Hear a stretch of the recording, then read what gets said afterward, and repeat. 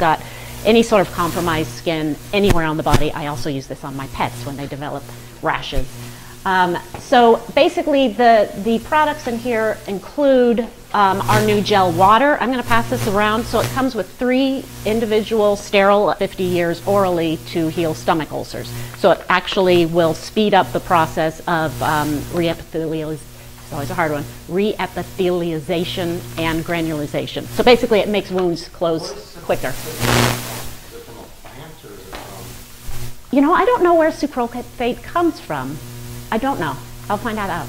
Is it considered an antioxidant? Or no, it's basically, it's been used for, yeah. But I'll look up actually where it derives from because I don't know that answer. Yeah, all I know is that it's been around forever orally for healing wounds inside the body.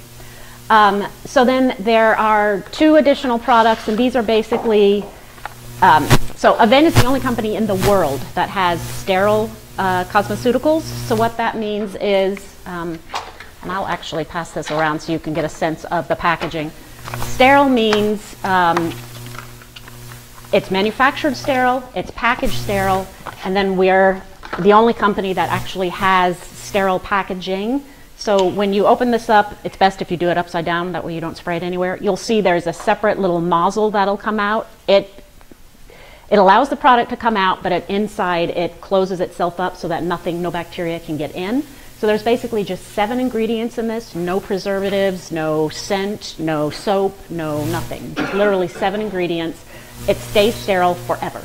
So there's no expiration date, but it's ideal for people who have either highly reactive skin. So there are people who will use this just as their normal routine washing and moisturizing, but obviously perfect for somebody who's gone home whose skin is compromised, and after you've done this beautiful work on them, you don't want them going home and using, you know, Dove or their style soap on their face and messing up what you've done. So the entire kit is something they should be sent home with in terms of, so the water can be used anytime, as much as they want. The cyclophae would be used in particular the first couple of days while they still have the really sensitive, you know, maybe some you know, open areas where the skin has been more ablated, more roughly treated. Then using the cleanser and the conditioner on days, say 3, 4, sorry, moisturizer, not conditioner. So basically the whole kit takes them through, you know, the next few weeks. If they're doing a series, this is basically what is going to get them healing faster, being more comfortable, so they are happier with you and your service because they're not dealing with really, really dry, uncomfortable skin. They're not dealing with hot skin. So more comfort, faster healing, happier with you, ready to go on to the next peel the next laser in a series. As a point of reference, so I printed this out. This is from the American Board of Laser Surgery. On it, they have standard forms. This one is, as an example, their Fraxel Restore. So this is something that they provide to their physician members as sort of guidelines for what they think is the best way to handle various procedures. If you would read from that highlighted there, so this is their advice immediately post-treatment. Immediately after treatment, you will leave the office with the Avene SOS Complete Post-Procedure Recovery Kit, the Skin Medica TNS Recovery Complex approved sunblock, and the TheraCurl face mask if given. Start with using the thermal spring water gel and cool with water spray multiple times per day. You should also ice your skin as much as possible. Also in the kit is the cyclophae for anti-redness and moisturizer. Use as an addition to the gel multiple times per day. The night of procedure, use the Avene cleansing lotion to wash the skin with Avene Tolerance Extra Cream or Extreme Cream. That's what you got. Tolerance Extreme. For cooling and moisturizing. Also multiple times per day. Starting on the day after the procedure, add the Skin Medica TNS Recovery Complex on cleansed skin.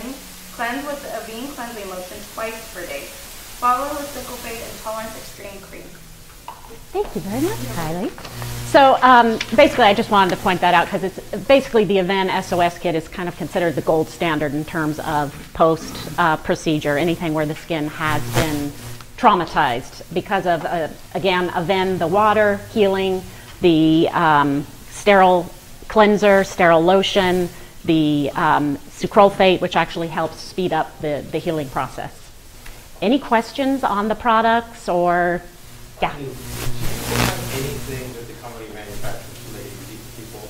Because I think people that come back all the time are like, I don't know what to do with this. All the time. Yeah, and that's part of the reason I'm here, because there's a lot of ingredients in that. So can we just get a sheet that says when to use yes, these ingredients? yes, That way they know? yeah, yeah, I will do that. We have a question. Yep. Now the cleansing lotion, do they just put it on? Do they wipe it off and rinse it off? Yes, so thank you for bringing that up. So the Tolerance Extreme Cleansing Lotion is what we consider a no-rinse lotion. Event actually has, a no-rinse cleanser. Event actually has 5 of those. So it is just applied on the face with the fingers, lightly circular motions, and then it can be removed with a cotton square. You can rinse it off, but a lot of people, there is sensitivity immediately afterwards. Well, not immediately, but for a few days afterwards. It's sometimes water, depending on what your water is like here. It could leave deposits, salt, etc. So a lot of people prefer to not rinse. So it's rinse-free. Yeah. Oh, so you have to wipe it off though? Because I don't know if the CO2 person's going to want to wipe this. I know. Yeah, so that might be something. So tell me a little bit about how long after they've had the treatment are they going to be? Wash it the next day, right? Yes. Okay, so yeah, you can also use the spray water to just sort of mist it and tamp it off. It does not have to come off. I mean, it's a sterile product. It's basically just meant to, to keep the area clean. That's the part that is confusing to the patients. Okay. And I'm glad you brought that up, Lee, because it's like step 1 is the water, step 2 is the Silcophate, and then they're like, okay, I just put this product on my face. Now you're telling me to wash my Well, face. so That's it's, why it's yeah, that's so it's the- usually, yeah. Step 1, really, you wash your face. But that's what they tell you to do. That's the confusing part. Okay, so it's usually a few days later when they're starting to use more of the cleanser versus, so I will spell all of that out. Yeah, that is good feedback for me to get, because yeah, there's things that are sort of like So inherent in our other words, head. the way the kit is designed, all you need to do in the beginning is use the water and the Silcophate. You Uh-huh. don't start from the beginning and get out and use before, and you have to stop. Yeah, and then the sickle fate can be used more spot treatment where there are still sores and wounds. And sickle fate is just great to have around the house for everything. I mean, it's basically sort of a sporin with healing ingredients versus just protective. Makes sense. But where you have the steps, when it only does it just step 1 and step 2, then step 4, and it doesn't stay started. Yeah, yeah. So, yeah, I appreciate that feedback. You're very welcome. Thank you for letting me chat. Thank you. Oh, yeah.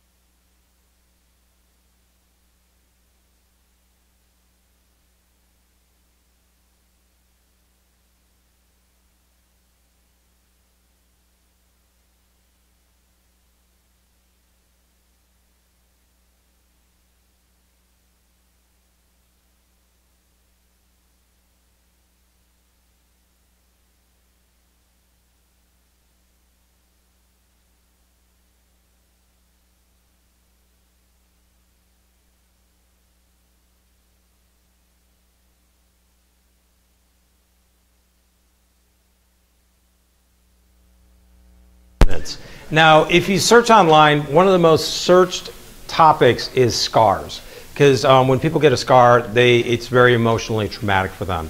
And if you go on Real Self, there's page after page after page about scar treatments. And our videos that we do here in the office, from what I understand, the scar ones are the ones that are searched the most. So, as a dermatologist, we are really experts in scar treatments, and especially in a practice like this where we have all the devices on the market to help improve the scars. So what causes a scar? Well, first thing we know is if you fall down and you damage the deep dermis, the deeper part of the skin, that's going to lead to a scar. Now, if you just damage the superficial part of the skin, it regenerates itself and there's no scar. Secondly, if you have surgery that goes, again, deep into the dermis, you get a scar. Third thing is if you get a severe burn, again, deep into the tissue, you can get a scar. Infections that go untreated can lead to a scar, and also inflammatory conditions like acne, connective tissue diseases like lupus, hair disorders like lichen planopilaris. All of these things can lead to scars. So what factors influence scarring? Well, first, one of the first factors is age. Do you think a younger person heals better or an older person? I wonder. Who said? Somebody said younger, somebody said older. Older don't scar. Older people actually heal better with less scarring. And it's due to, there are 3 phases of healing. And during these phases, there's a build-up and a breakdown to remodel a scar. So you're building up the collagen and then you're tearing it down and you're remodeling it. So it's this whole cycle that we go through. It's called a catabolic and anabolic, tearing down and breaking up. So actually older people scar better. And it's interesting because HIV positive people also scar better, because they have less inflammation. Race, there is a racial component. Does anybody know what the racial component is?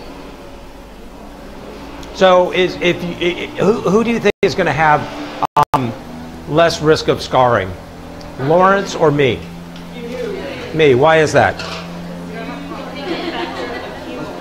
Because of the keloid. It's the risk of keloiding. In darker skin types, there's an increased risk of keloiding. The orientation of a scar is also a huge factor. If a scar falls in our skin tension lines, it's going to heal up much better than if it crosses the skin tension lines. And we will be putting a graph in there to show what that is. And when you smile, older people, you can see their skin tension lines. Because like when I smile, I get creases that go this way. So my tension lines are this way. So if I'm going with those tension lines, I'm going to have a better scar than if I cross them. And like older women, if they push their chest together, you can see the lines forming on their chest. Have you ever noticed that?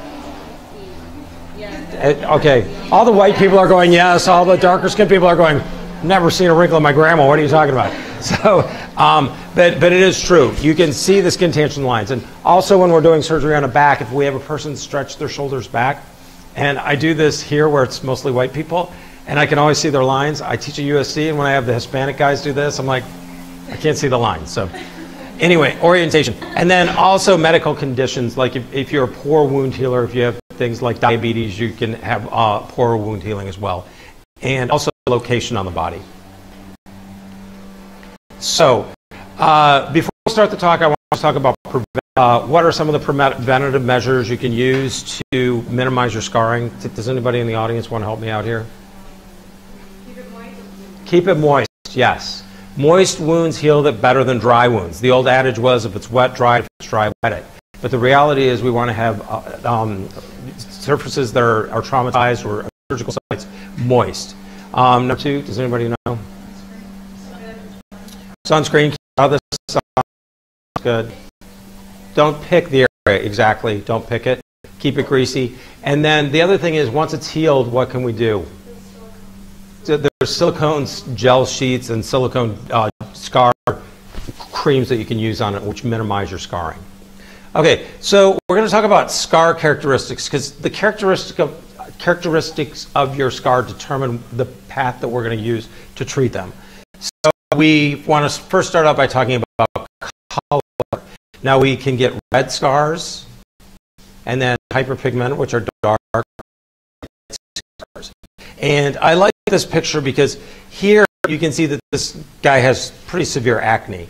And you'll see this when people come in, they'll say sometimes they just have a red spot or a brown spot or a light spot.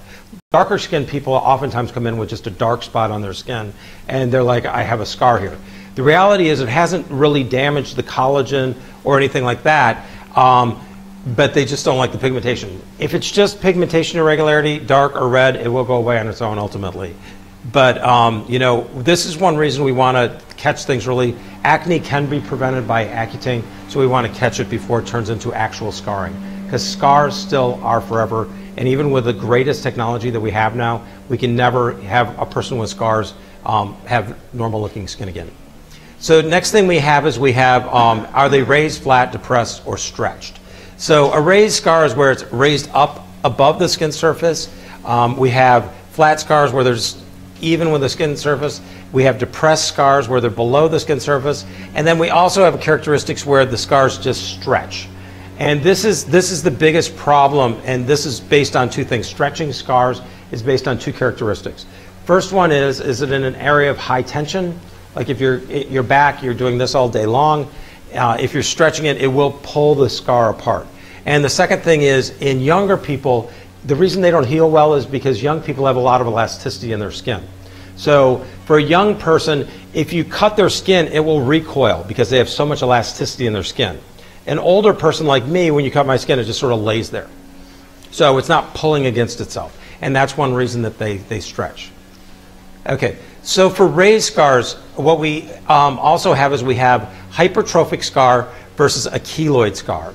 And the difference between these two is people always tell me I have keloids. I have to be careful when I do surgery because I have a keloid. And I'm always like, show me your scar. And they'll show me one on their knee where things don't heal particularly well. And I'm like, that's not a keloid. It's just not a pretty scar, but it's not a keloid.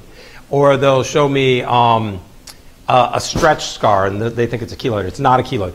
A keloid is a hypertrophic scar is a scar that stays within the boundaries of the initial trauma. A keloid, however, is a scar that stretches way beyond the initial trauma.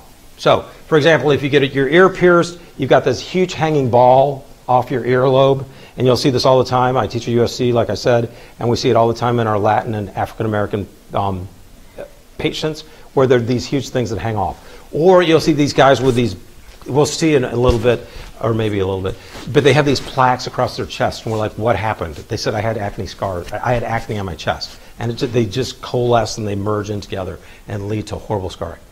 Atrophic scars are where you just have you have loss of dermis underneath, and they're sort of depressed.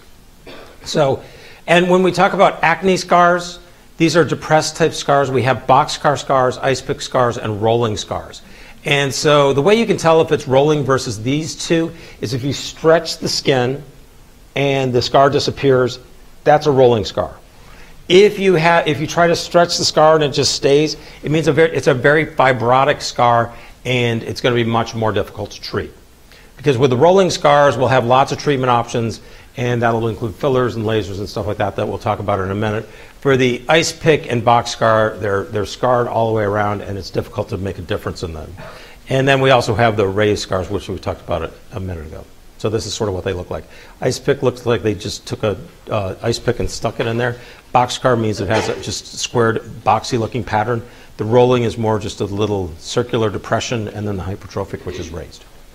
Okay, so with scars, one of the things I always ask people is, what bothers you about your scar? Because it varies from person to person. So somebody might say, I don't like the color. Some people will say, I don't like the texture. Some people, I don't like the fact that it casts shadows on my skin when I'm in light. So first thing we talk about is, what color is it? Reds are easy to treat. And when you get rid of the redness, it sort of will blend in. Because if you look at this, if it were flesh colored, would not be that noticeable, right? But it's the fact that it's red that it stands out. And here's does anybody know what this is from? Tummy tuck scar. They're lucky because the belly button doesn't look that bad. But all of these we can treat with our lasers that target reds. And in our practice, we're fortunate we have 3 lasers that target reds. Well, 2 lasers, the XLV, which is a KTP laser, and it's very effective at targeting reds, and then the V-beam. The V-beam has multiple studies showing its efficacy in treating scars. It's great for treating reds, and it also helps to remodel the fibrous network in a scar. So it actually helps to get the scars to look more normal in terms of the collagen and also the color. And then we also have the IPL. IPL is not a laser. Why is it not a laser? It's a light source, which means it has multiple wavelengths, whereas these two have single wavelengths. Okay, so now we've got darker skin type again here, and lasers that are just brown. And you'll see this with there's pigmenting from leg vein treatments. And because the pigmentation leaks out into the tissue, leading to iron deposits in the skin. So here what we can use is we can use the tattoo laser. And now we have a new great laser, the Pico Way Better laser, right? And that helps to break up the pigment into tiny little pieces. And also, again, here, if we use the tattoo laser, we can help to get rid of that discoloration, and then it'll blend in a lot better. And then we also have the XLB, which is a 532 nanometer wavelength, which actually targets reds and browns. So that's a nice feature about that laser. Okay, so hypopigmented. Who's most likely to hypopigment or lose their pigment? Can anybody tell me? What skin type? We have 1, 2, 3, 4 from lightest to darkest. Who's going to lose their pigment? Which is the lightest skin types. Why is that? Does anybody know? Okay. Less are smaller melanocytes. The melanocytes aren't as robust. So if the person who goes out in the sun and doesn't get a tan, they burn. That's because their pigment cells aren't very aggressive. So that means I always say that they're more fragile. So in a lighter skinned person that get the porcelain white scars, it's a disaster. And you'll see this in facelift patients and in Mohs patients. Having a porcelain white scar makes it very, very, very obvious. So we do have a couple treatment options available. One is to use Latisse. Has anybody used Latisse and gotten the dark circles underneath their eyes in the room? Okay, we have 2 people. Did yours stop or did it keep? So did you have to stop? I had to stop. Yeah, me too. I can't do it. So it may help to repigment. The other thing is we have this thing called the extract laser, which is a UVB wavelength. Thank you, Lee. It's a UVB wavelength, and what it does is it actually helps to stimulate the pigment cells. Will it work or not? We don't know, but we do use it for vitiligo, and we may see some improvement. But hypopigmentation is a tough phenomenon to treat. Okay, so we have raised scars, hypertrophic scars from burns, and keloids. Now, these are the raised scars. So we have lots of treatment options. Now, when we're in this situation, these people need to go to a plastic surgeon, and they'll probably need to do grafting, skin grafting, excisions, things like that. But for our smaller, surgical scars that we treat, we can do injections. Now, the ones that are most commonly used are going to be 5-FU. 5-FU is an anti-metabolite. The idea is that it's calming your fibroblasts down so that they're not producing excessive amounts of collagen, which are what cause a scar. Kenalog, again, is a treatment option that we use to help calm those fibroblasts down so we can get the scars to flatten out. We can also, if they're really heaped up, we can re-excise them. Now, this is fine for a scar that's not a keloid. But if you have a keloid, the chance of recurrence is going to be very high. It's 50%. And the problem with excising a scar that's a keloid is if you do excise it and you have a 50% chance that it's coming back, is it going to come back less aggressive with a bigger traumatic event or not? It's going to be much more aggressive. And I had a girl this weekend at USC, and she had just an ear piercing. She got a big chunk. We took it off. Her whole ear got involved, and she wants to re-excise it. So we can excise and use radiation in addition. This decreases the recurrence rate to about 10 to 20% as opposed to 50%. For keloids, if we remove them from the ear, you can buy compression earrings. And by applying the compression, that reduces the risk of scarring. As I mentioned, we always want to use silicone dressings anytime you're concerned about scarring. We can also take freezing. And the idea is if we freeze the keloid or the scar, it'll traumatize those fibroblasts, which are producing the collagen that form the scar. Now, this to me I used to do, but the problem is keloids are more prone to occur in darker skinned people. And so when you do the freezing on top of it, it causes problems with the pigmentation. So you end up with a flatter scar, but you end up with more hyperpigmentation or darkening of that area, which is not good. And then what we can do is we can also use a CO2 to help break up the scarring or flatten down a scar. So these are some of the other options that we have for a raised scar. We can do dermabrasion, which is just taking and mechanically debriding the top of the scar. This works great if it's not a keloid. We would never do it in a keloid. CO2, again, after a surgical scar, we can just burn down the top of the scar with the CO2 laser. And then we also have derma sanding. And derma sanding is like dermabrasion, except with a dermabrasion you use a machine. With the derma sanding, you just use autoclaved or sterilized sandpaper. For rolling scars, and these are the kind of scars that that are going to drive people crazy. the acne scars on the face, because this is the area where people see your face. And if you have these rolling scars, they're great because we can do a combination of therapy. We can do injectables to try to lift these up.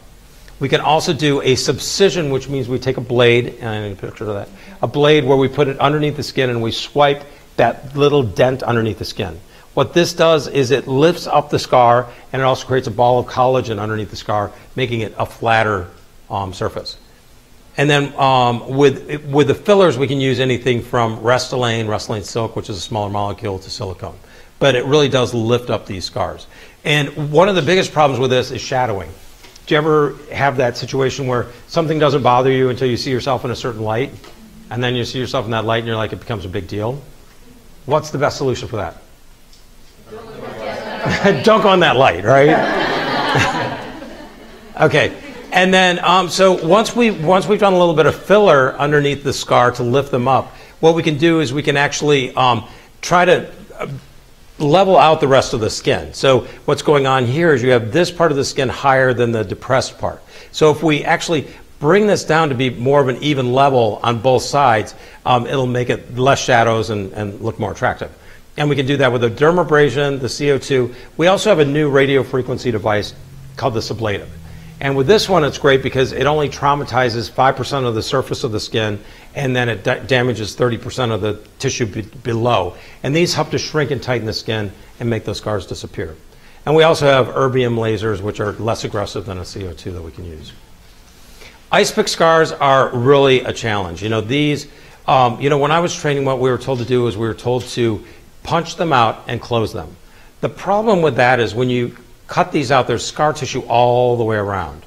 So scar tissue is devitalized, which means it doesn't have a good blood supply to it.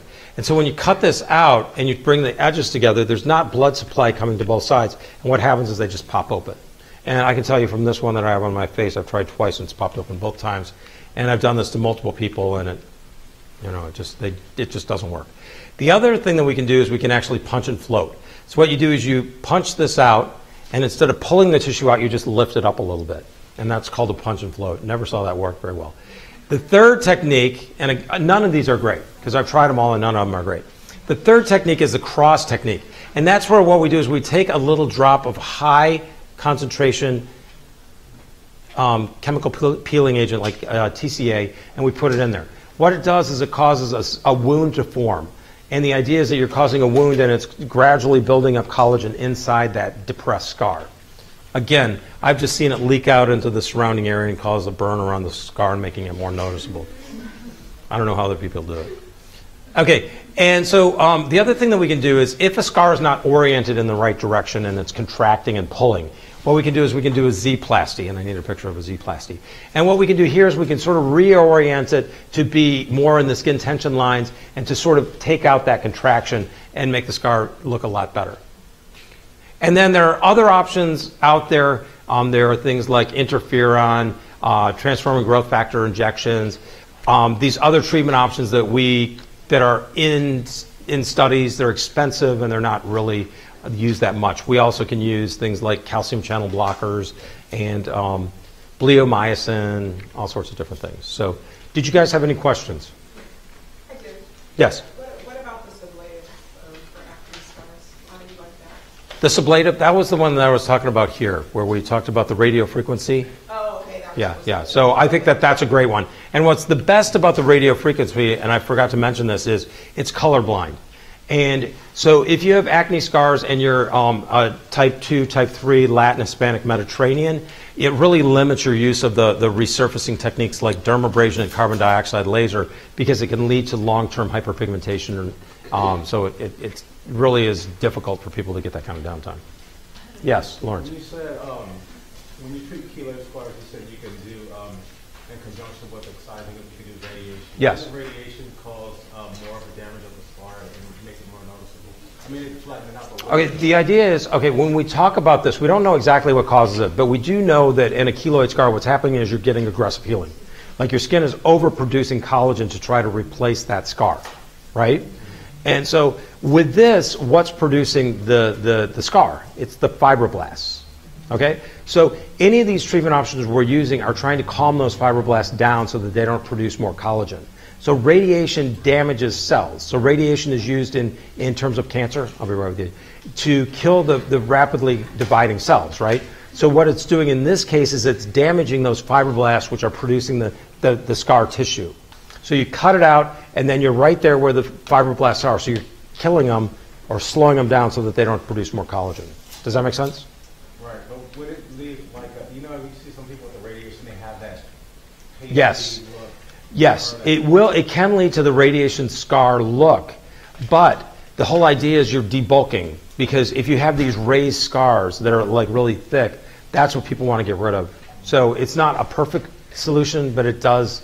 You know, like this poor girl, her ear is like it's like a grapefruit on her face now.